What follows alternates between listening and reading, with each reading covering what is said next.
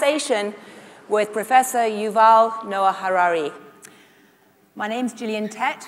I'm the US Managing Editor of the Financial Times. Now, there are not many historians who would be put on the main stage of the Congress Center of the World Economic Forum, sandwiched between Angela Merkel and Macron. I think there are even fewer who could fill the room almost as much as Angela Merkel, and almost none who would have the experience as we were waiting in the green room and Angela Merkel came through, Chancellor Merkel came through, she took care to stop, go up to Yuval and introduce herself and say, "I've read your book." Pretty amazing. But Yuval Harari has written two very important books which have really shaped the debate, not just inside governments, but inside many businesses and many non-governmental organizations too. One of them, I imagine most of you read, Sapiens. Hands up who in the room has read Sapiens? Okay, well, that is pretty impressive. His second book, Homo Deus, took those themes of Sapiens, looking at the history of mankind, threw it into the future, and looked at the issue of digital. He's got a third book coming out this summer, 21 Lessons for the 21st Century, which is going to look at the present. But what he's going to be talking about today is something that actually Chancellor Merkel touched on in her own speech, which is a question of data. And what do we do about data today? His ideas are very provocative, very alarming, and something that all of you should pay very close attention to now. Professor Harari, Professor Yuval, the floor is yours. Thank you.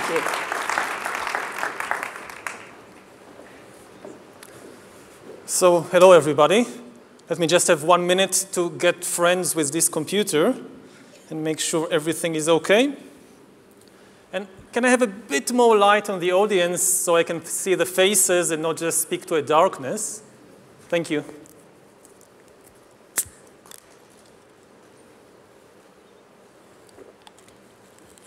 So I want to talk to you today about the future of our species and really the future of life.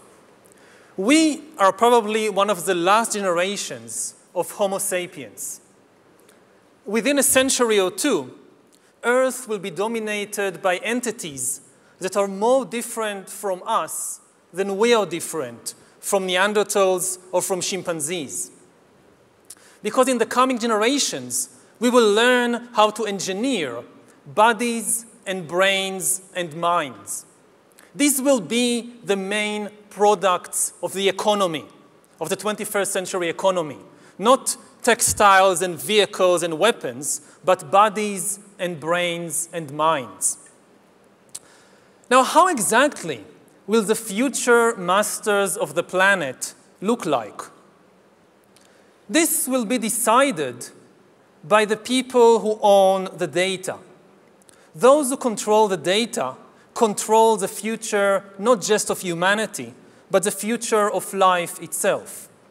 Because today, data is the most important asset in the world.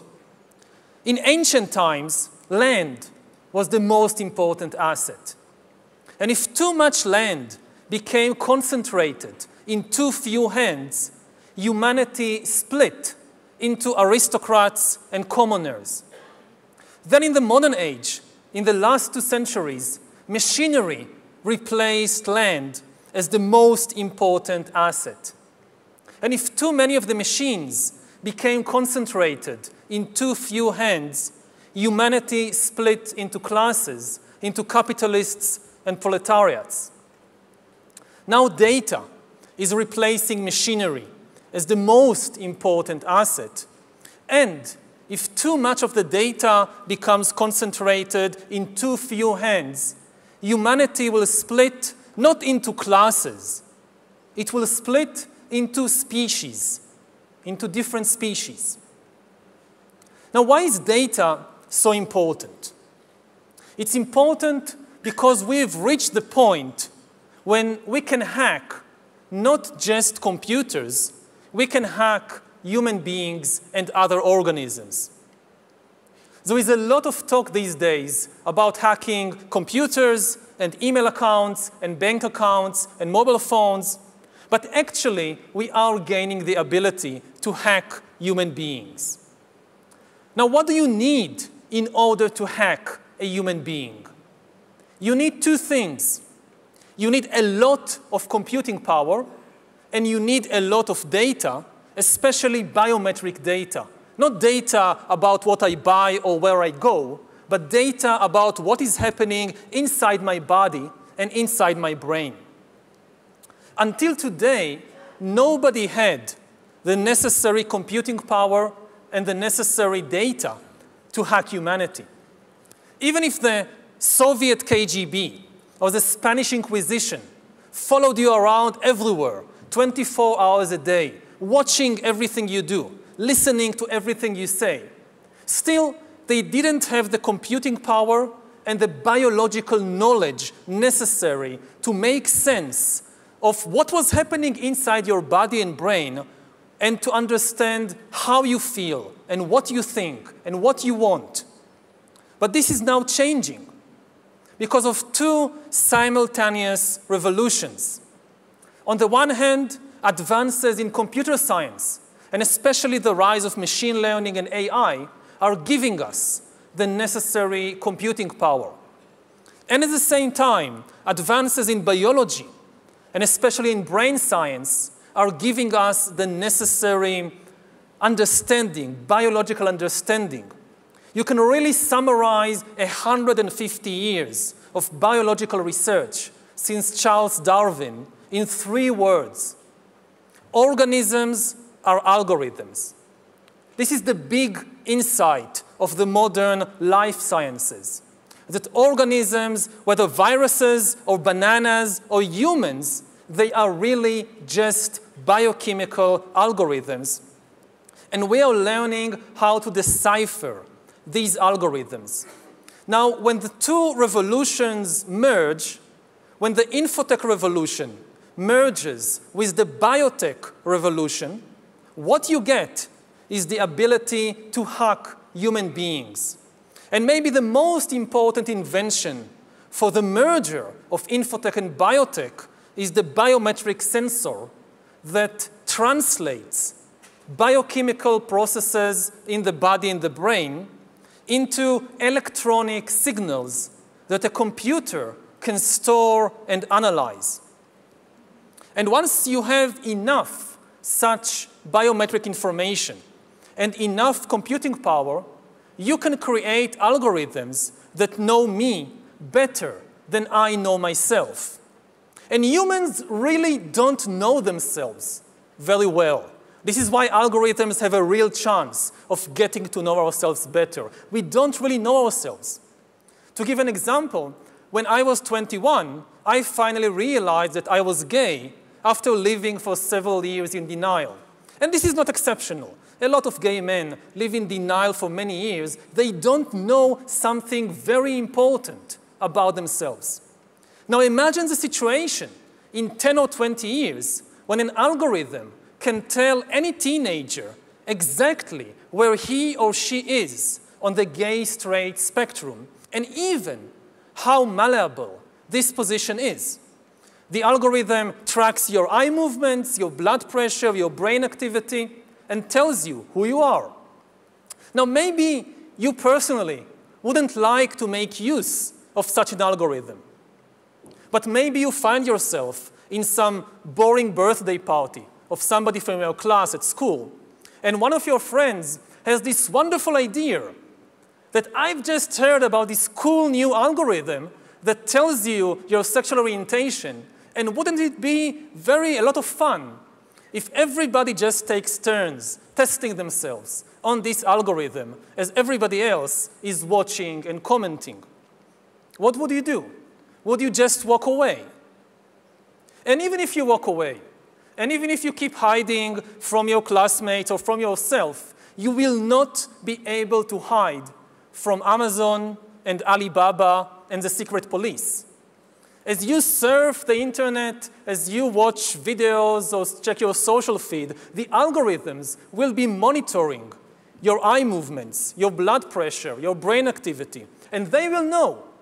They could tell Coca-Cola that if you want to sell this person some fuzzy, sugary drink, don't use the advertisement with the shirtless girl. Use the advertisement with the shirtless guy. You wouldn't even know that this was happening, but they will know, and this information will be worth billions. Once we have algorithms that can understand me better than I understand myself, they could predict my desires, manipulate my emotions, and even take decisions on my behalf. And if we are not careful, the outcome might be the rise of digital dictatorships. In the 20th century, democracy generally outperformed dictatorship because democracy was better at processing data and making decisions. We are used to thinking about democracy and dictatorship in ethical or political terms. But actually, these are two different methods to process information. Democracy processes information in a distributed way. It distributes the information and the power to make decisions between many institutions and individuals. Dictatorship, on the other hand, concentrates all the information and power in one place. Now, given the technological conditions of the 20th century, distributed data processing worked better than centralized data processing, which is one of the main reasons why democracy outperformed dictatorship and why, for example, the US economy outperformed the Soviet economy.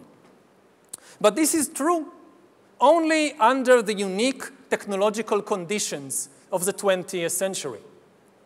In the 21st century, new technological revolutions, especially AI and machine learning, might swing the pendulum in the opposite direction. They might make centralized data processing far more efficient than distributed data processing. And if democracy cannot adapt to these new conditions, then humans will come to live under the rule of digital dictatorships. And already at present, we are seeing the formation of more and more sophisticated surveillance regimes throughout the world, not just by authoritarian regimes, but also by democratic governments. The US, for example, is building a global surveillance system, while my home country of Israel is trying to build a total surveillance regime in the West Bank. But control of data might enable human elites to do something even more radical than just build digital dictatorships. By hacking organisms, elites may gain the power to re-engineer the future of life itself. Because once you can hack something, you can usually also engineer it.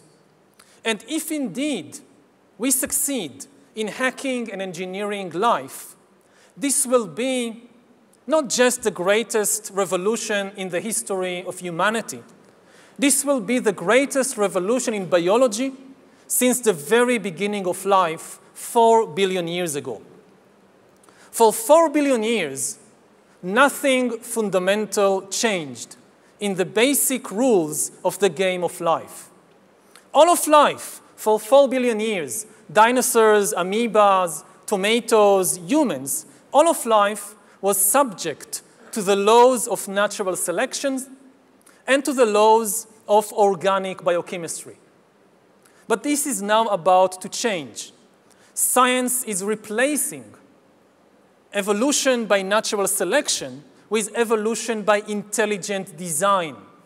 Not the intelligent design of some god above the clouds, but our intelligent design and the intelligent design of our clouds, the IBM cloud, the Microsoft cloud. These are the new driving forces of evolution. And at the same time, science may enable life after being confined for 4 billion years to the limited realm of organic compounds. Science may enable life to break out into the inorganic realm. So after 4 billion years of organic life shaped by natural selection, we are entering the era of inorganic life shaped by intelligent design. This is why the ownership of data is so important. If we don't regulate it, a tiny elite may come to control not just the future of human societies, but the shape of life forms in the future. So how to regulate the data, the ownership of data? We have had 10,000 years of experience regulating the ownership of land. We have had a few centuries of experience regulating the ownership of industrial machinery. But we don't have much experience in regulating the ownership of data, which is inherently far more difficult because unlike land and unlike machinery, data is everywhere and nowhere at the same time. It can move at the speed of light, and you can create as many copies of it as you want. So does the data about my DNA, my brain, my body, my life, does it belong to me, or to some corporation, or to the government, or perhaps to the human collective? At present, big corporations are holding much of the data, and people are becoming worried about it. But mandating governments to nationalize the data may curb the power of the big corporations only in order to give rise to digital dictatorships. And politicians really, many politicians at least, are like musicians. And the instrument they play on is the human emotional and biochemical system. A politician gives a speech, and there is a wave of fear all over the country. A politician tweets, and there is an explosion of anger and hatred. Now, I don't think we should give these musicians more sophisticated instruments to play on. And I certainly don't think they are ready to be entrusted with the future of life in the universe, especially as many politicians and governments seem incapable of producing meaningful visions for the future. And instead, what they sell the public are nostalgic fantasies about going back to the past. And as a historian, I can tell you two things about the past. First of all, it wasn't fun. You wouldn't like to really go back there. And secondly, it's not coming back. So nostalgic fantasies really are not a solution. So who should own the data? I frankly don't know. I think the discussion has just begun. Most people, when they hear the talk about regulating data, they think about privacy, about shopping, about companies, corporations that know where I go and what I buy. But this is just the tip of the iceberg. There are much more important things at stake. So the discussion has hardly begun, and we cannot expect instant answers. We had better call upon our scientists, our philosophers, our lawyers, and even our poets, or especially our poets, to turn their attention to this big question. How do you regulate the ownership of data? The future, not just of humanity, but the future of life itself may depend on the answer to this question. Thank you.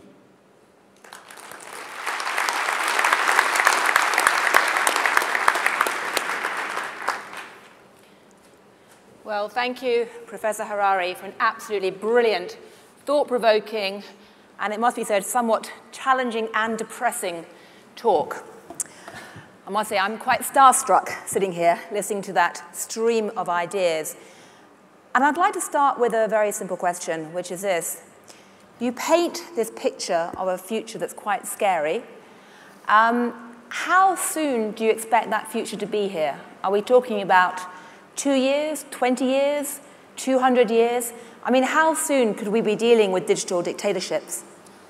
I think that the timescale is decades.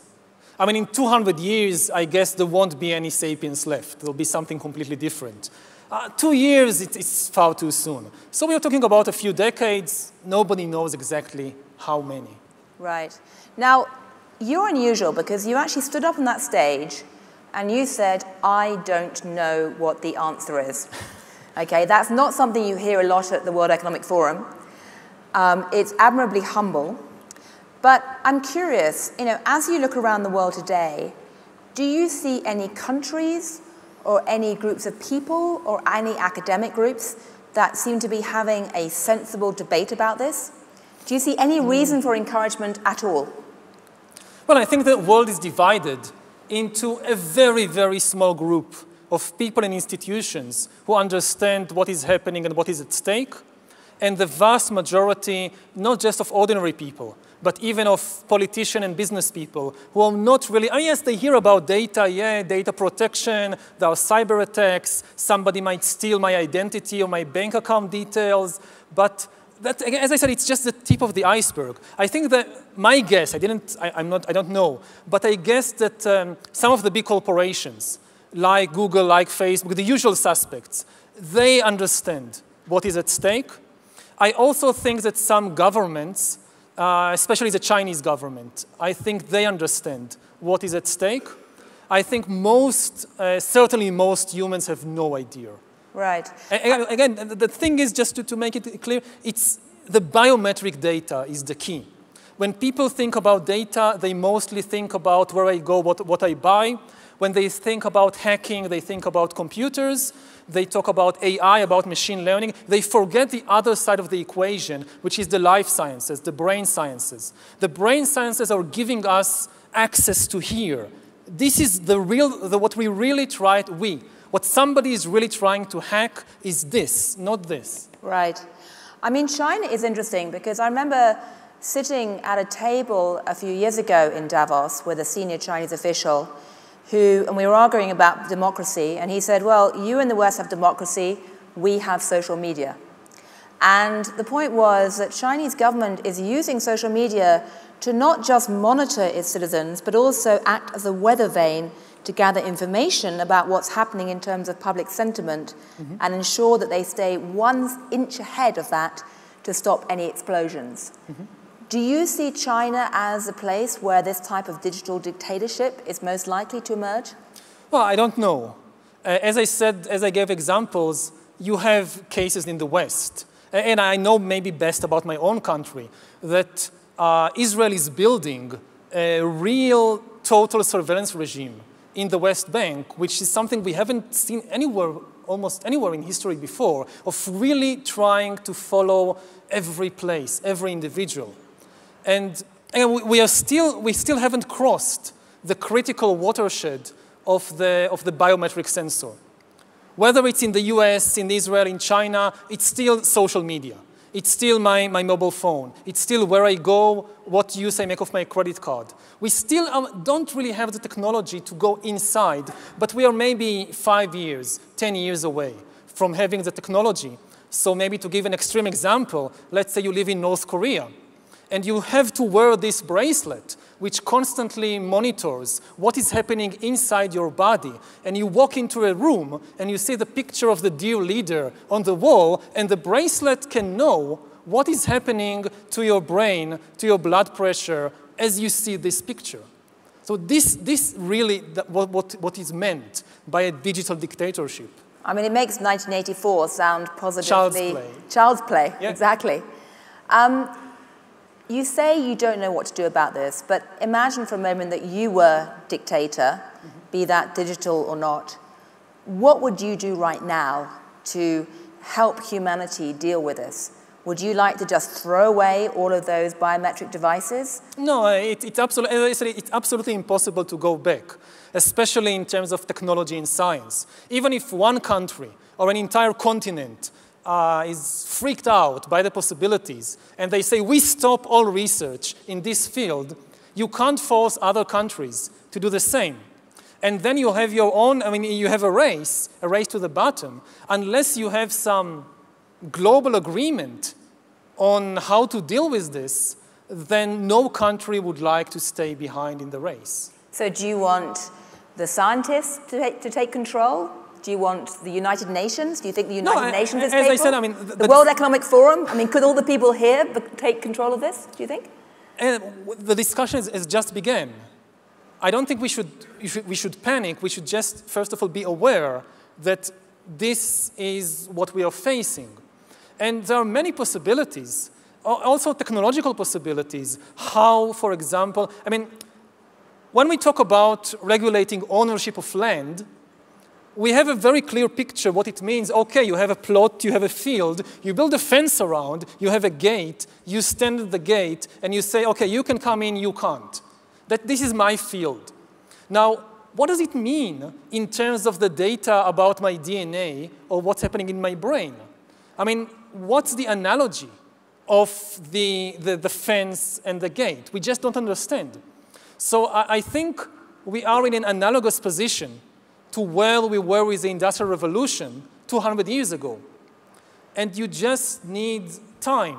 When you start a discussion, I know this from class, from university, you start a discussion and somebody raises the hand and says, okay, but what should I write in the test?